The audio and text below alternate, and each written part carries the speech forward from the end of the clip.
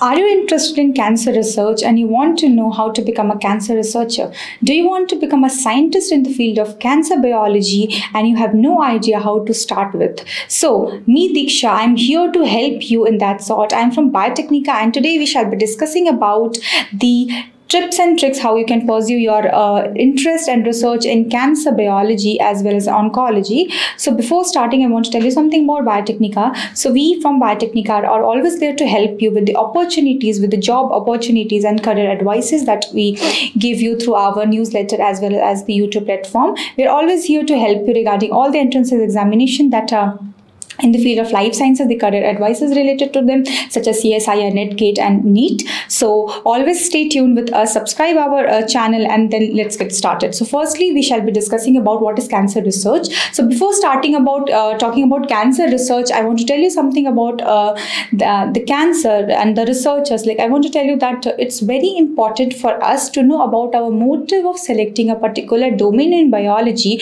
before starting our inquisitiveness about the research field that you want to pursue. So before you start thinking that you want to become a cancer researcher, you should keep in your mind what are the ideas that drove you to become a cancer researcher and what are the contributions you can make for the patients who are suffering from cancer and also for the for the people who are at the higher risk of getting cancer. So your motivation should be the research that you will do, the science that you will progress so that it can make a change for their lives. So it's very important for you to keep that in mind. And then we'll start with the topic, then how you can start pursuing cancer research, the top 10 tips and strategies what you can follow so that you can pursue cancer research in future. So the first point that I'm going to discuss is you should know about cancer. So the first strategy, the first step that you should take before becoming a cancer researcher in order to make your career in the field of cancer biology is to know about cancer. So the basic thing is that you should know about cancer. You shouldn't be driven by other people who are working on cancer and that's why you want to work on cancer. Your close friend is working on cancer, you're liking the work and that's why you want to work on cancer. No. Always know about the basic of the research that you want to do, and hence you should know about the basics of cancer. What is cancer? What happens? What is mutation? What is driver mutation? What is passenger mutation? What exactly happens that leads to the formation of cancer? What is the mechanism of tumor progression? What are the types of cancer? What is the prevalence of cancer? What is the most prevalent cancer in the world? What is the Global data? What are cancer stem cells? How it is different from the normal stem cells? What is immunology and cancer? How immunology or immune system will deal with cancer? And what happens to the immune system in the case of cancer progression? So these are the basic and important aspects that you should really understand because you have to work in the field of cancer. So the basic idea is really important. You should know all the basics of cancer and you should actively contribute in the field of cancer. Then only you will be able to actually actively contribute in the field of cancer. So you should know about cancer. The second point that is important, discover your interest. Now, since you have all the basics of cancer, you know about cancer, everything you are well aware of, you should discover your interest. Why? So the first question that comes into your mind is why cancer? Why do you want to work in cancer, where there are so many of interesting research topics in this world where you can work upon? So discover your interest. Why only cancer? What will be your contribution if you want to become a cancer researcher? Why cancer? Then type of cancer you're interested to research. Since cancer is a very vast, if you study about cancer, it's a very vast field. There are a lot of cancers, lot of aggressive cancers, malignancies. There are a lot of things that are there. So you should know what are the interests specifically. If you want to become a researcher, you should always follow a pattern, and that should be what type of cancer you are interested in to pursue research. Obviously, you can't work on the whole cancer.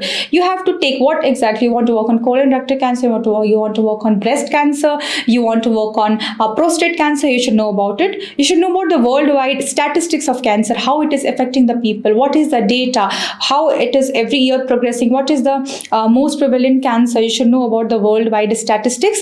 You should know about the details about the related advancement. What all are the advancements that is happening in order to cure the most prevalent cancers? What are the research scopes of the drug, the formulations, as well as the therapy, the chemotherapy, radiation therapy, the newer therapeutic options that are coming in order to treat different types of cancer, then you should read research papers and review articles related to cancer types and their cure. You should always be inquisitive about the research that you are going to do. So you should always discover your interest. The third point that you have to do is get exposure to techniques. Now see, if you want to become a researcher, you should have a command and hold upon the hand skills also, upon the techniques also. So it's not always theory, it's about the practical skills also that you have to do in order to become a good researcher. So you have to get exposure to the techniques. So if you want to become a cancer researcher, you should know about the techniques that are there in the field, especially relevant to cancer biology.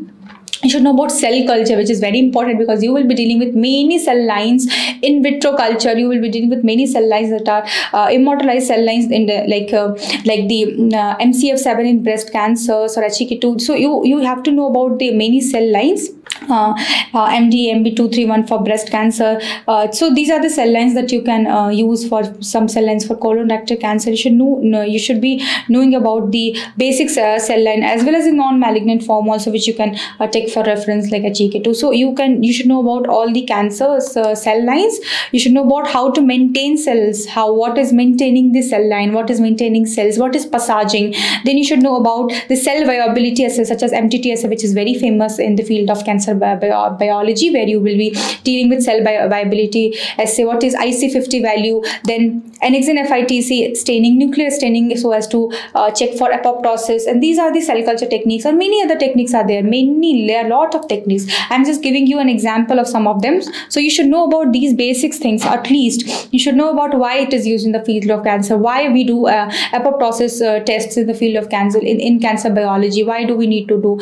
So these things should come in your mind. Then you should know about the techniques such as flow cytometry, confocal microscopy, Western blot, sorry for this typo, Western blot and PCR techniques, because these are the most most profound techniques that people use in the field of cancer biology, such as confocal microscopy they can use to visualize the stained cells, Western blot they can use to find the apoptotic proteins or the proteins that are hallmarks for cancer, PCR, real-time PCR people do to check for the expression, also flow cytometry they do for annexin FITC cell cycle analysis. So you should know about the techniques. So the techniques, knowing about the practical aspect as well as the theoretical aspect is very important. Now the next point is participate in projects that are related to cancer. So as to contribute yourself in the field of cancer, you should have exposure about the cancer research, and for that you can participate in short-term or long-term projects. You can either go for project positions like becoming a project assistant or becoming a JRF, or you can go for PhD positions directly, where you can work in the field of cancer biology, getting a project in the field of cancer.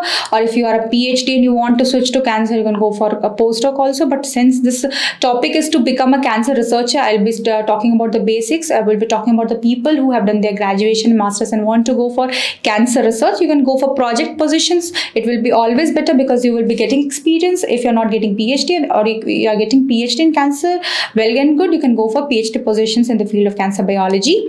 The next thing that you can do is interact with the professionals. Since you have less idea about cancer, you want to grow, you want to evolve, and you want to interact with the professionals who are working in the field of cancer, so as to know the insights and the guidance. You can always talk to your professors who are working in the field of cancer. You can talk to the scientist. You can mail the scientist, top scientist, or you can mail the scientist from any university in India or abroad where you are liking the research work of those scientists. You can mail them. You can ask them for any collaboration, any project position. You can ask them. You can appreciate their research work. You can tell them you are interested in their research. So you can do that. You can talk to your seniors who are doing their PhD or project positions, or even your colleagues who are doing any project position or any PhD position, or even working in the top pharma companies that are related to cancer biology. So you have to interact with professionals because networking is important, so as to understand the insights about any technique, any field of science, especially cancer biology. Now the next part that you have to do is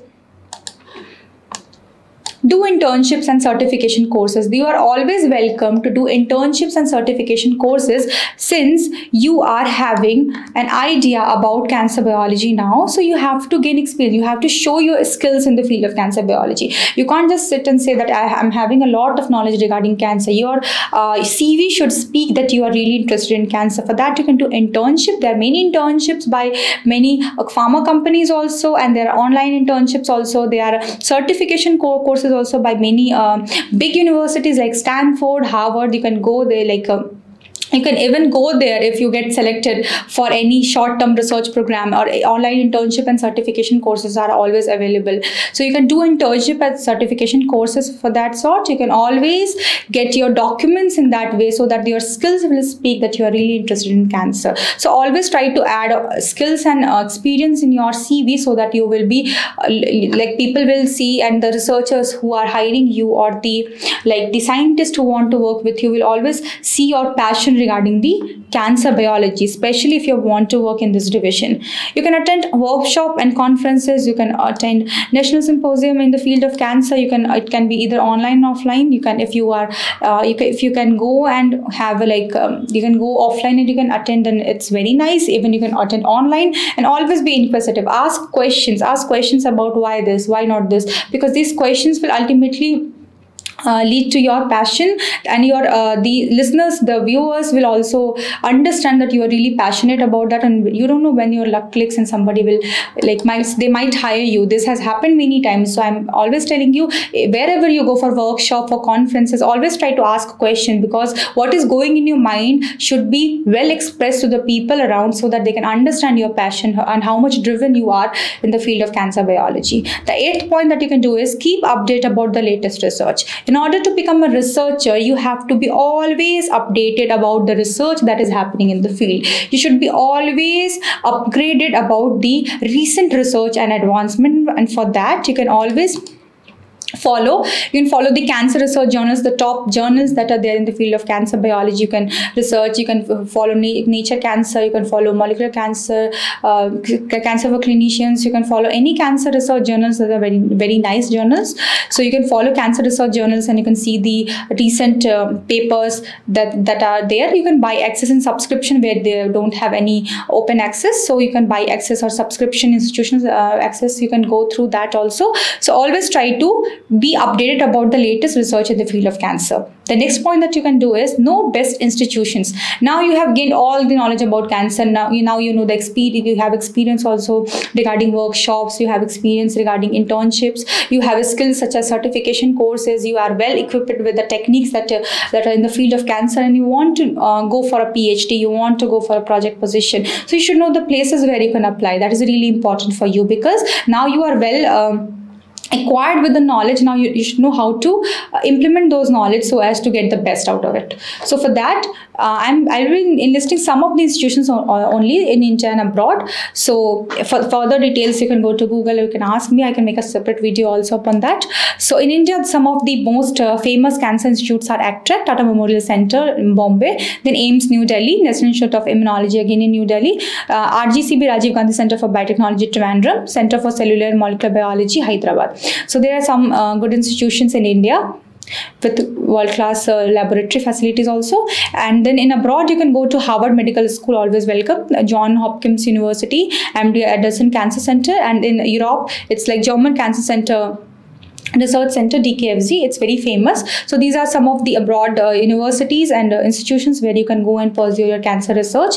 Now comes about the pharma companies. Since some of you want to go for institutions, some of you want to work in the field of cancer biology by working in the pharma companies that are associated with it. So you can always go and search for the companies that are doing well in the field of oncology as well as cancer research. So you can go for the companies. You should always have the idea about the related companies where you can go and work if you want to work in a pharma sector. So some of the companies worldwide are AstraZeneca, Bristol, Roche, Merck, and then Novartis. Okay, so these are some of the very good companies that they are classified as the top companies who are actively working in the field of oncology, in the field of therapeutics, for cancer biology. So these are the top 10 tips that you can follow, that you can literally follow so as to pursue your research in the field of cancer. And if you start following step by step, so this is in order, you should start following step by step, and so you should have idea about all these things. So in order to pursue research in the field of cancer, you should always progress stepwise, and these are the top 10 tips and steps which I suggest you so that you can build your career in the field of cancer. Thank you so much for watching this video. If you have any doubt, anything, please mention in the comment box below. Thank you so much.